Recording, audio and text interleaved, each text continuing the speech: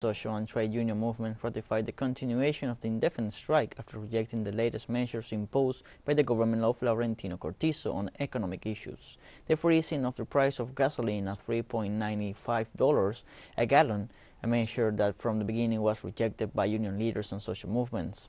The organization Alianza Pueblo Unido por la Vida and ADEPO denounced the government for not yet presenting a real solution to the main problems experienced by the people of Panama, such as the high cost of living and corruption in the state.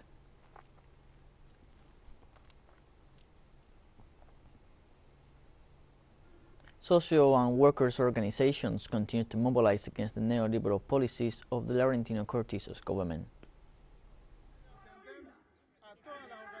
The government must attend to all the organizations that were summoned.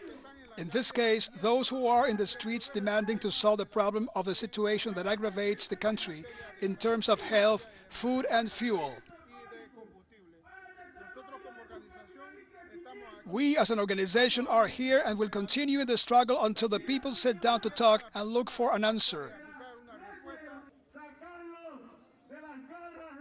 Getting them out of the hands of the PRT, its business allies and traditional parties will be one of the most difficult tasks for the Panamanian social movement.